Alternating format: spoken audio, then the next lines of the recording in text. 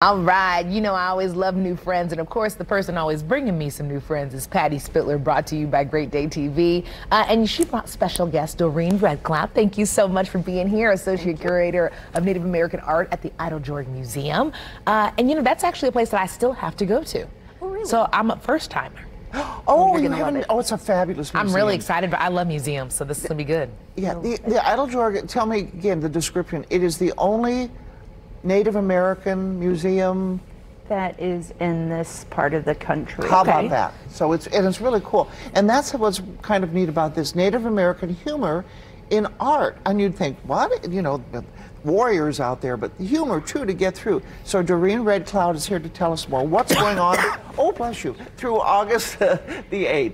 Yes, so the exhibit is called Laughter and Resilience, Native Humor, or Humor in Native American Art. Okay.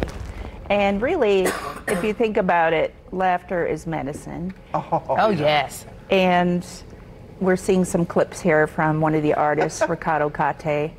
He's fantastic. So I love that. What's up with the scarf? He's from Santa Fe. Isn't that adorable? So really, it's a fun exhibit, and it's just an insight into some of the ways in which artists are inspired through humor. I mean, contrary to stereotypes about Native Americans, we're really not so stoic. We're really cracking jokes and just, you know, when you have some hard times, humor really does help. Like we saw that last year with COVID. I think a lot of us were watching different memes and just trying to keep it humorous. And heritage is so amazing. Tell us a little bit about your heritage as well. Okay.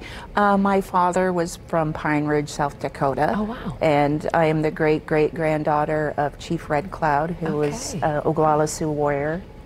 And he had a war against the United States from 1846 to 1848 called the Red Cloud War. Wow. Really? Yes. Wow. That's amazing. Yes. Oh my goodness. Yes. There's a story there. We need to do I know, there is a story there. And real quickly before we wrap up, this is a traveling show. What will people take away from it?